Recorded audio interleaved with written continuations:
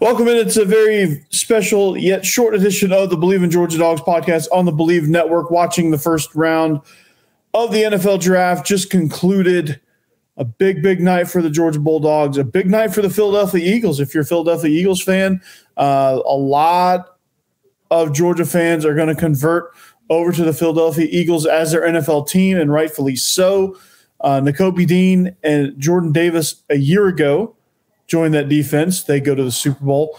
And what do? Well, they trade up in the first round, draft Jalen Carter, and then tail end of the first round at pick 30, draft Nolan Smith. So you have four guys from one of the best defenses in college football history bolstering that front seven for the Philadelphia Eagles. Going to be a great fit there. Jalen Carter and Jordan Davis reunite on that defensive line. They're going to be a force to be reckoned with there. They already led the league in sacks. So they have a presence there. Jalen Carter, in my mind, a 3-down defensive tackle. What a phenomenal pick there in the first round. Not sure if they had to trade up or not, but I guess Chicago was just looking to build back and get some picks in the later rounds to be able to get some help for Justin Fields, which, side note, the Bears did a good job of doing that. But Eagles drafting Jalen Carter at number 9 overall was a phenomenal enough pick. I thought they got a great defensive lineman there, despite all the issues that he had. If you just turn on the tape, you can tell he's a special player, and he's going into a great organization there with Nick Sirianni and the Philadelphia Eagles. Nolan Smith, just freakishly athletic. The only reason it's sitting there at number 30 is because he lost some valuable reps because of injury.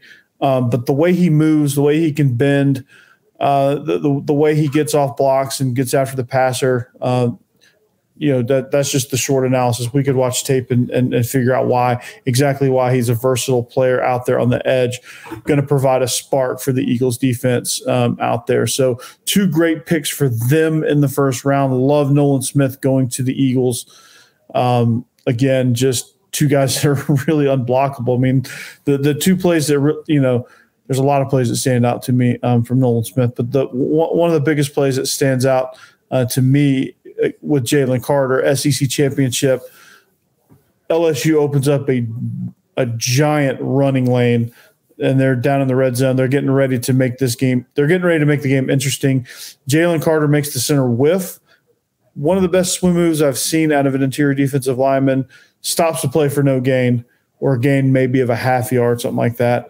One of the most underrated but plays that stood out to me and really solidified my thought that Jalen Carter was a special player. Nolan Smith, sack after sack after sack, but the most memorable sack he had was to close out the national championship game in the 2021 season against Bama, Bryce Young, things like that. He just absolutely wreaked havoc over there, taught Michael Williams everything he needs to know. So those 2 picks, I tell you what, I'm not really much of a Philly fan, or wasn't much of a Philly fan, was kind of a Philly fan, was rooting for those guys in the Super Bowl. But Philly's just making it tougher and tougher for me not to be a fan of what they're doing based on who they're collecting, all the talent they're collecting, the deal they just gave Jalen Hurts, all of that stuff.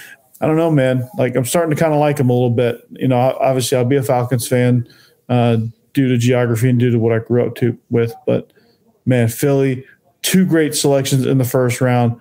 But that's not it.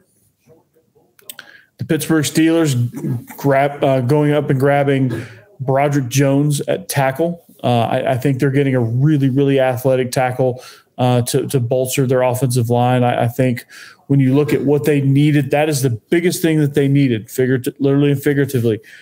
Some of the best feet out of all the offensive line prospects, like a guy that if you're going to run screens, and Matt Canada is a guy that likes to have athletic linemen that can move in space. He's a guy that can pull. He can pull out to the perimeter on screens and block the little fast guys. He's tough and can block the interior guys. I mean, he's just got he's an all around great talent.